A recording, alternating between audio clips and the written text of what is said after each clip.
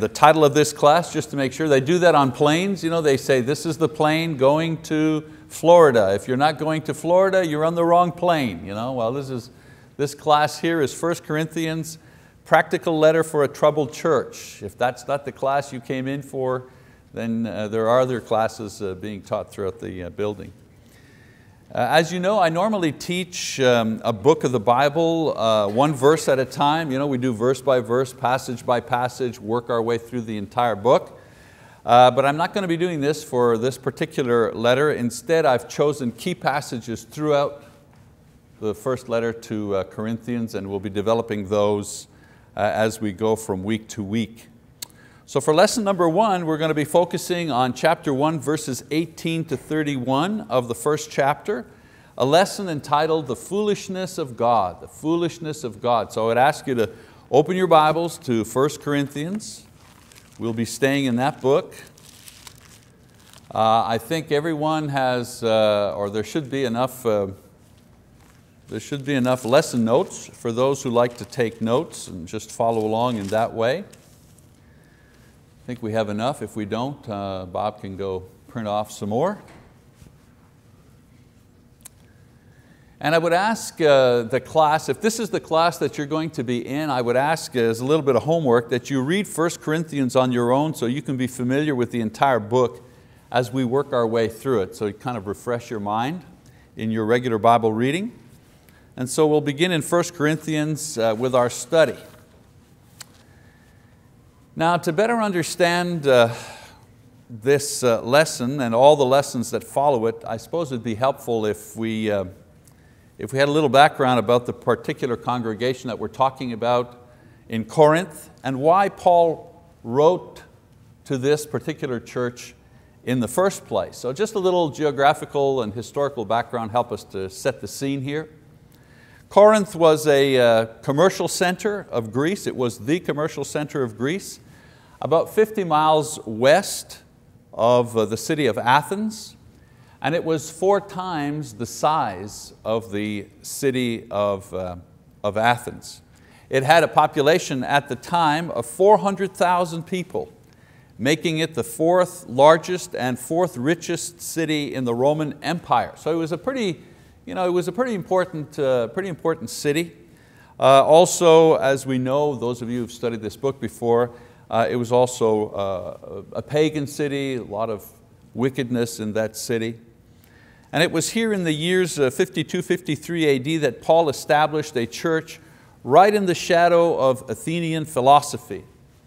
And the Greeks held Athena, the patron of Athens, or the goddess, the patron goddess of Athens.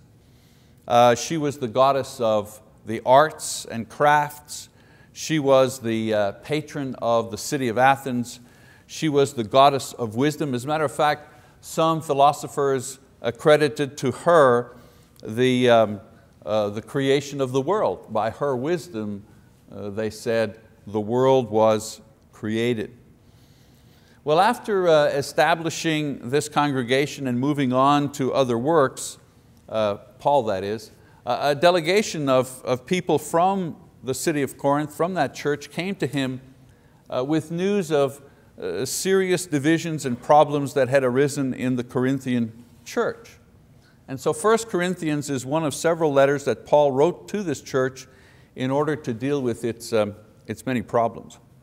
One of the main problems stemmed from the fact that this church was made up mostly of Greek or Gentile converts.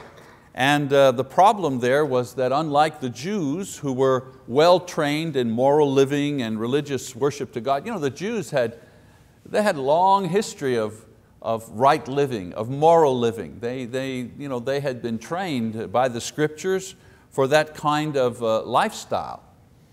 But the Greeks, they came from an extremely immoral and sexual background, and they had many false ideas about God and religion which had been planted in them by a long history of Greek philosophers and pagan religious teachers. So you're taking these two people that come from two very different backgrounds culturally, but they also come from an extremely different background morally.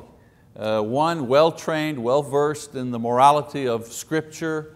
The other very immoral. As a matter of fact, some of their practices, the Greeks, some of their practices as far as religion is concerned involved sexual immorality, which was anathema to the Jews, of course. So because of this mixture, because of trying to meld these two groups together, they had a lot of difficulty in adapting to the Christian lifestyle than the Jews did. So they were either slow in maturing, or they tried to mesh their former pagan ideas and philosophies with the teachings and the practices of Christ. Whereas the Jews, there was less of a problem in Corinth as far as this was concerned. And so a delegation from Corinth reported problems with sexual immorality and poor conduct during worship. They were misusing spiritual gifts, and of course there was the very dangerous issue of divisiveness. So in writing to them about all of these problems, Paul tackles the issue of divisiveness first, seeing it as the most dangerous. He doesn't talk first, he will talk later on about sexual immorality and all these other issues, but the first thing he tackles is the problem of divisiveness. You know, if the church divides, there's no opportunity to work on the other issues. You know, and that's 2,000 years ago in Corinth, and the same is true today. Any church has a lot of different issues, but if there's a division in the church, boy, you can't work on any of the other issues because people are just too busy fighting with each other. And so in verse 10 of the first chapter, he said, "Now I exhort you, brethren, by the name of our Lord Jesus Christ, that you all agree, and there be no divisions among you." So when we continue to read his letter, and if we know some of the habits of that culture, we learn the nature and cause of the division. There was a division going on in that particular congregation. What was it about? Well, Paul talks about some of the solutions, but you have to read between the lines to know what the problem was. Well, the problem was this. In those days, various trained speakers, called orators, would develop a following by staking out a position on a philosophy or a political idea and debating others on the merits of their position. It was a little bit like King of the Hill. Anybody ever play that when they were a kid, King of the Hill? Of course, in the north where there's a lot of snow, I remember the guy would come with a tractor and he'd plow the snow in the schoolyard, and they'd plow it all into one corner. And that thing was like a story high, 2 stories high, a big snow mountain, and at recess time we'd play King of the Hill. We'd scramble up to the top, and then you had to fight everybody off, you know what I'm saying? Then when they pulled you down, somebody went on the top and they were the king of the hill. Well, this is a little bit of what was going on in Corinth. It was more an oral king of the hill, a debating king of the hill, but this is what was happening. And it was this system that Paul encountered when he was in Athens and invited to preach on Mars Hill. It was at Mars Hills that they'd play king of the hill. They'd talk about new ideas, new philosophies, new religions, and people would listen, they'd approve, they'd disapprove, whatever. Well, this sort of idea was starting to creep into the church. Now these debaters, professional debaters, would build up a following based on their skills at public speaking and formal debate, a little bit like verbal gladiators. The better they were, the bigger their following.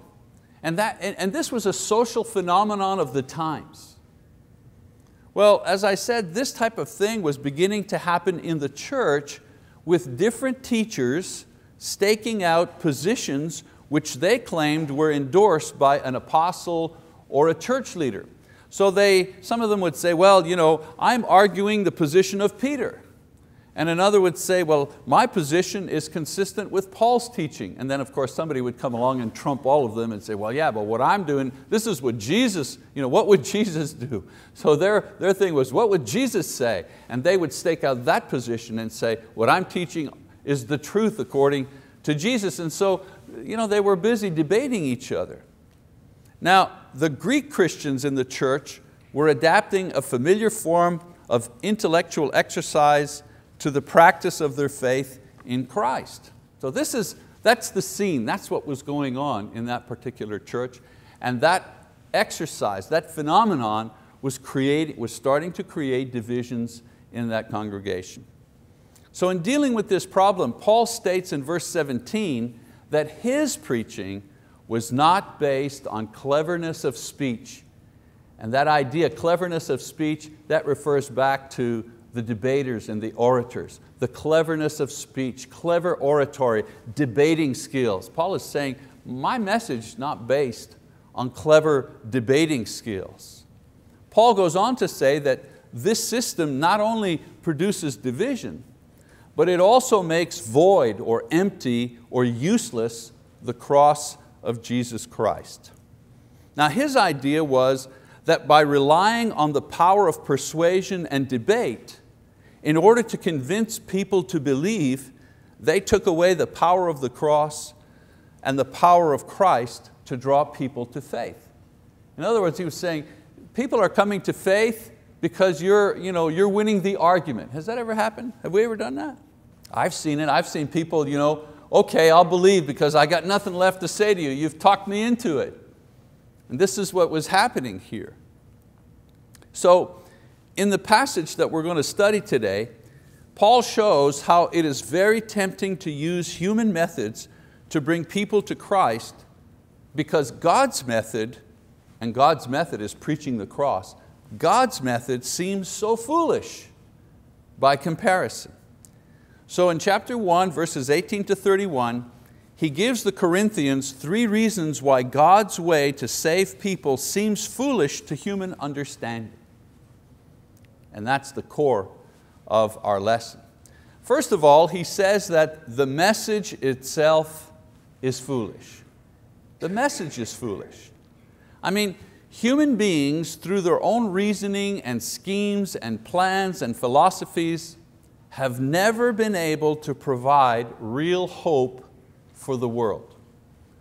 I mean, there have been plenty of ideas, plenty of philosophies, plenty of schemes, but all of them fall by the wayside sooner or later.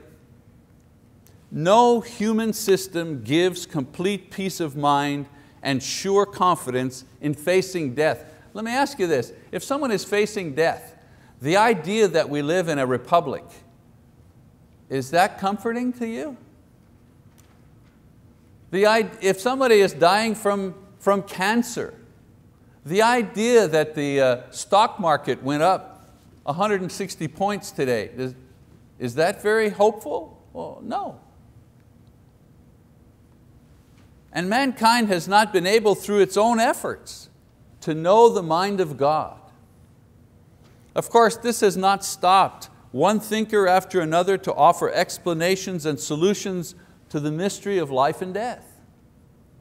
So Paul explains to the Corinthians how God's plan, how God's solution compares to all the other solutions, compares to all the other plans, ideas, philosophies of men.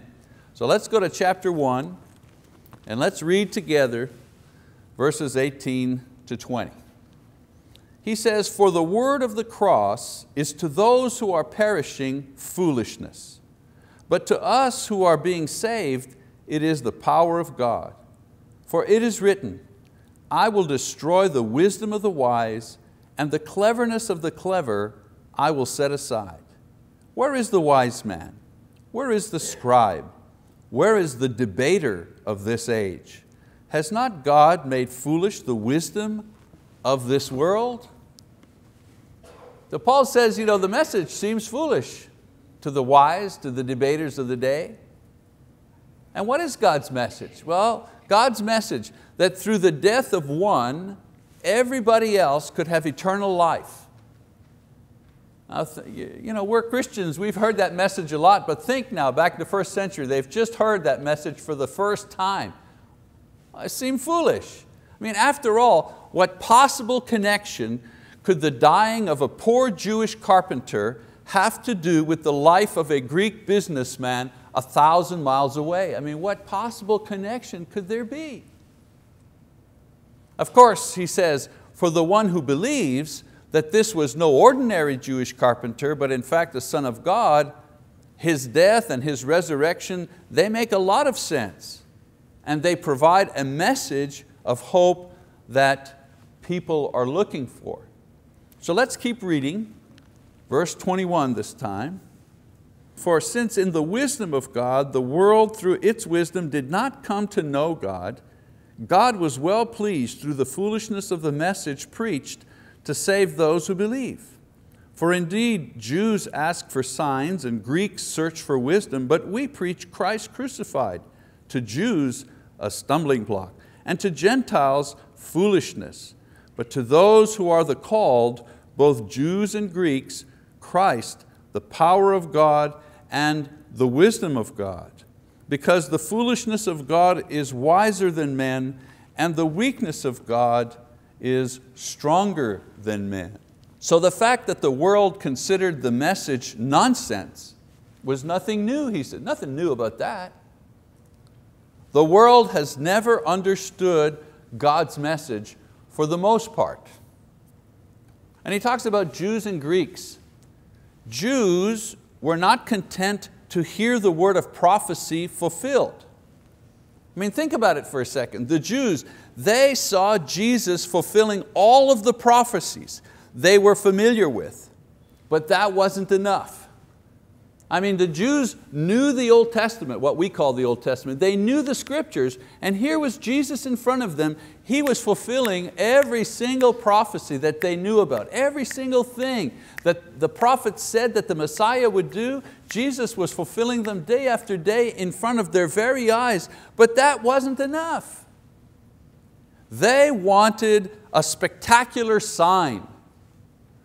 They wanted a spectacular wonder in order to be convinced of Christ's identity. You know, they wanted a miracle like the sun standing still in the sky, or manna coming from, they wanted one of those miracles.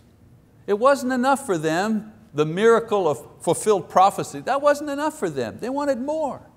And that's what Paul is saying for the Jews. They want a sign. And then he talks about the Greeks. The Greeks, or the Gentiles, non-Jews, they wanted the mysteries explained. All their philosophers and all, they wanted all of those mysteries explained. They searched for wisdom in human terms rather than the solution offered in Christ. For them it was like, yeah, die, resurrect, I get it. But tell me about this mystery over here. It was right in front of them, they couldn't see it.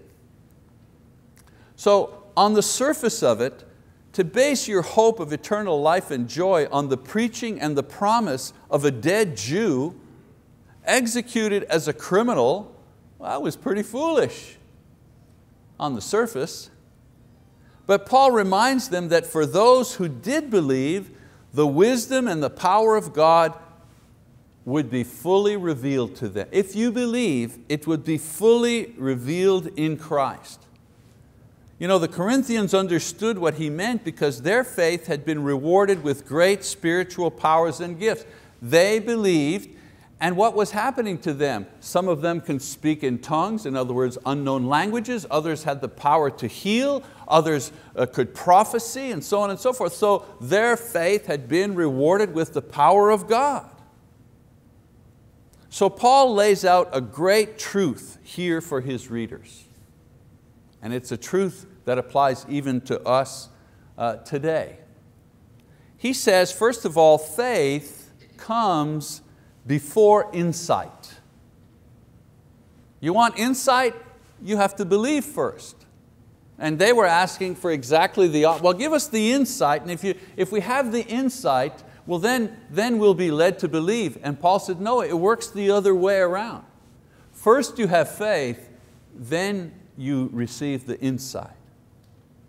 Another idea, expressed rather in the same way, believing precedes understanding.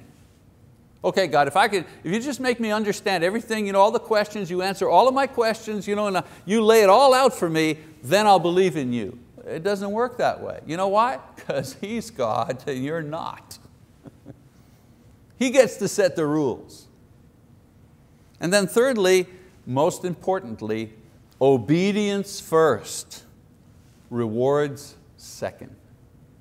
I don't know how many times I've seen people who have not obeyed the gospel pray, Lord, if you do this and if you do that, then I'll do this. We even do that sometimes.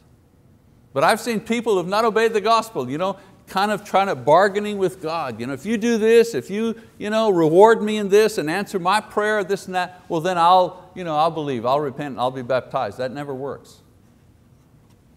It's not the way it works.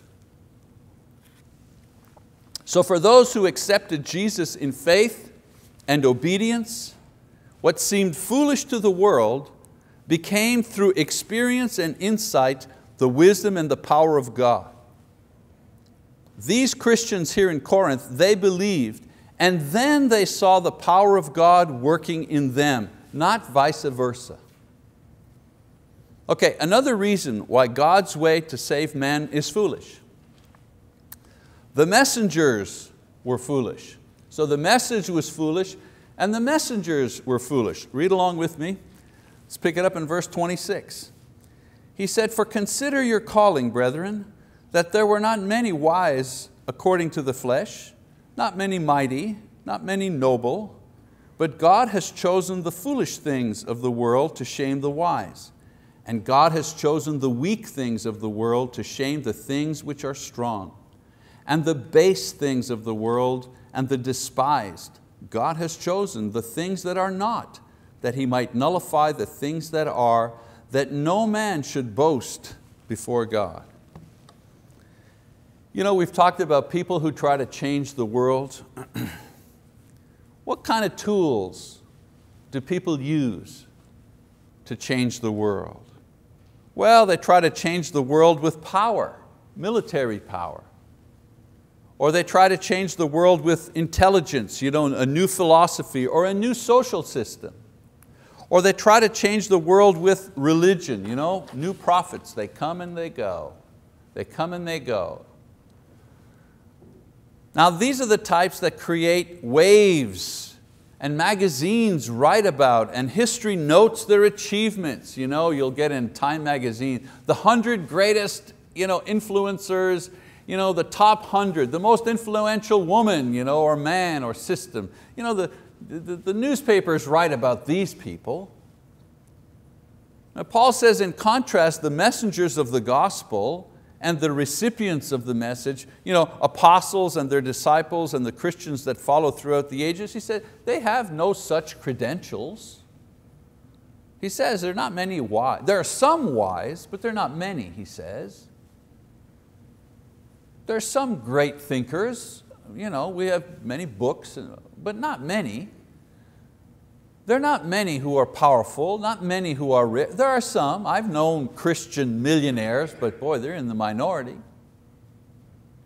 Paul says that God has deliberately, and the key word is deliberately. It's not like He didn't have a choice. He deliberately chose the weak and the lowly and the powerless to bring the message that ultimately changes people's lives in ways that no other message or system can.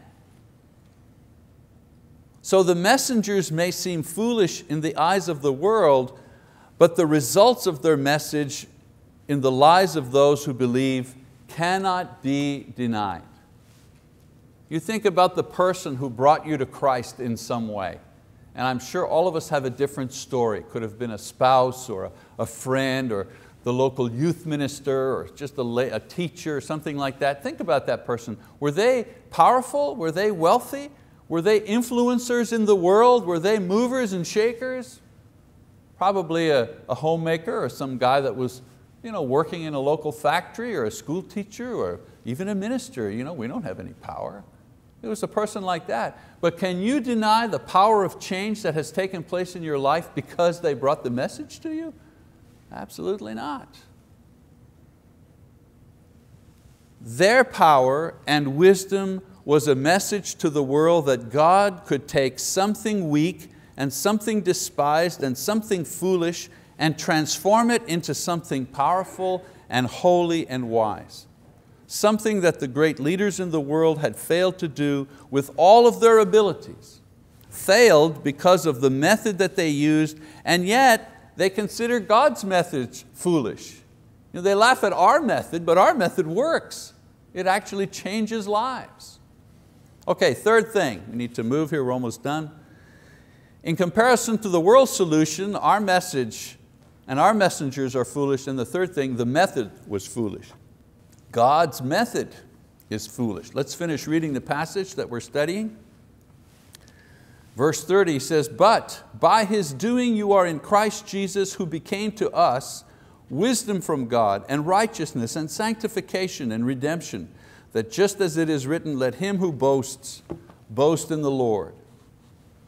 We agree that God's ways are not man's ways.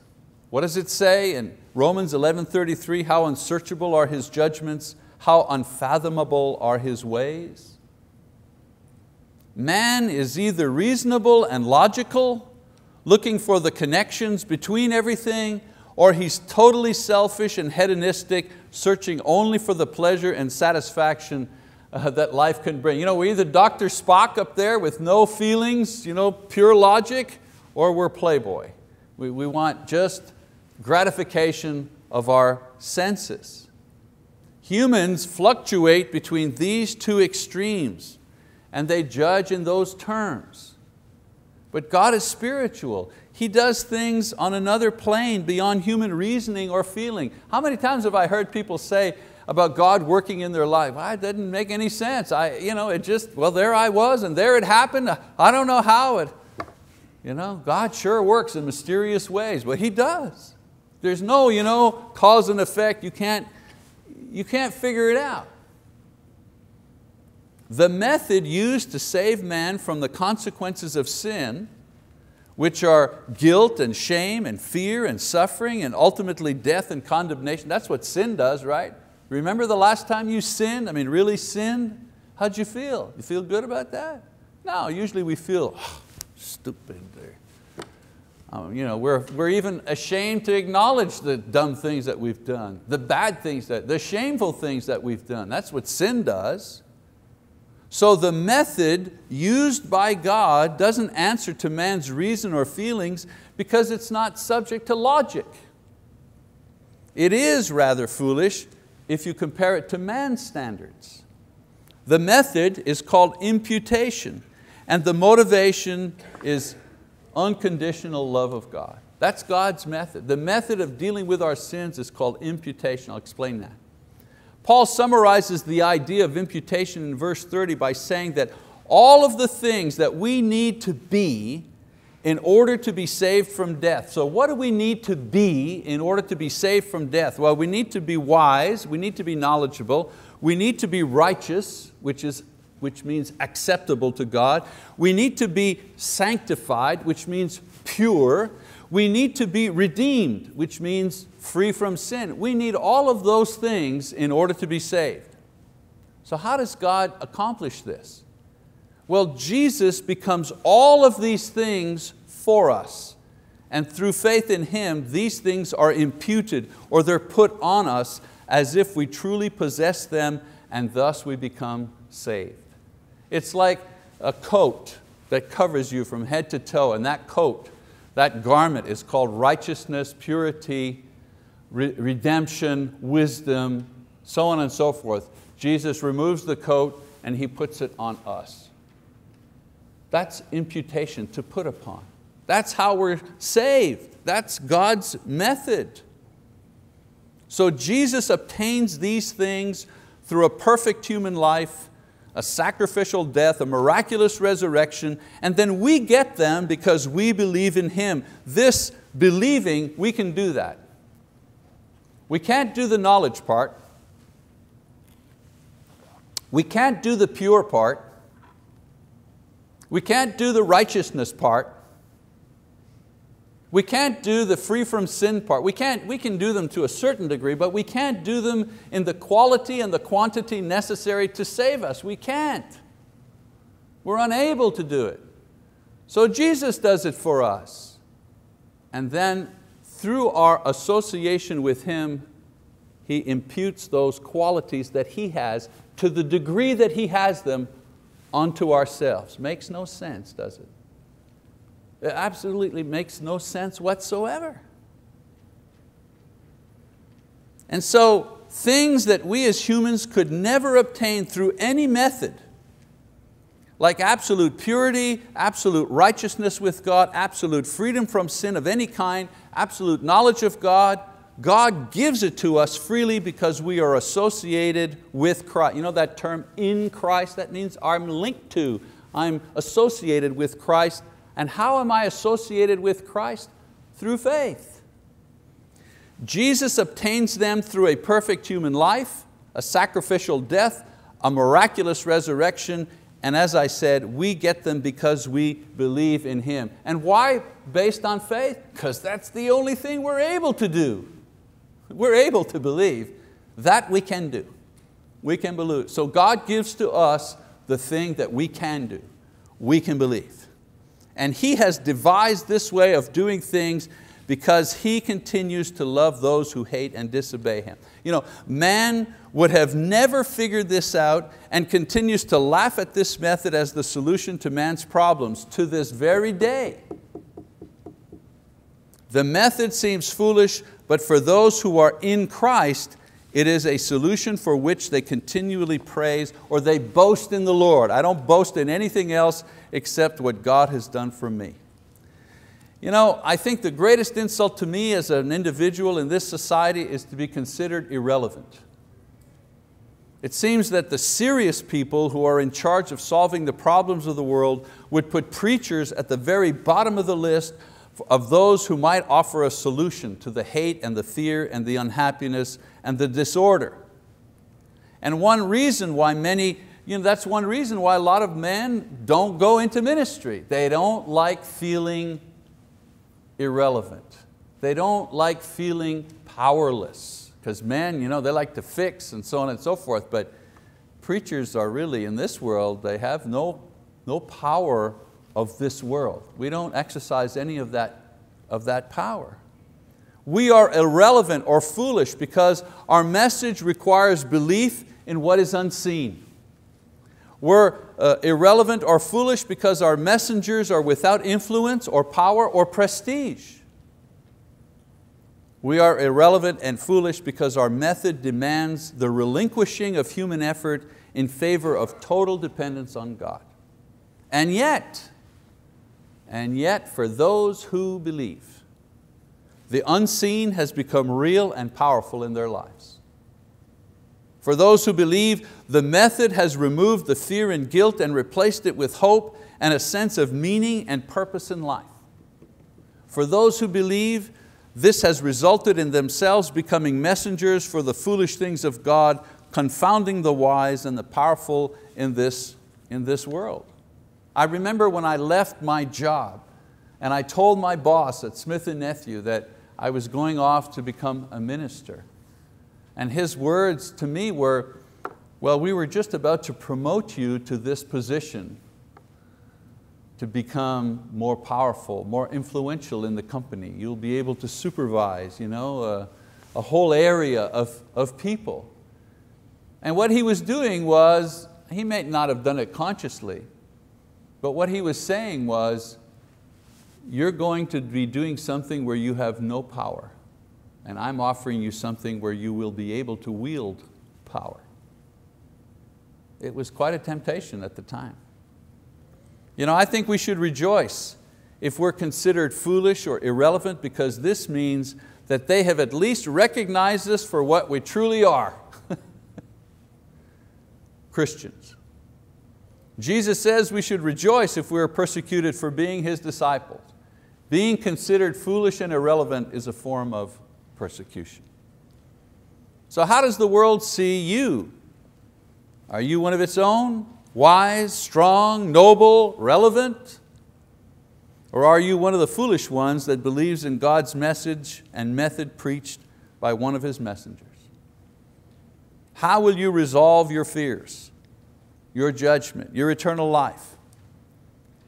Are we going to rely on ourselves? Will we just ignore it? Or will we let the foolishness of God clothe us with forgiveness and salvation and eternal life?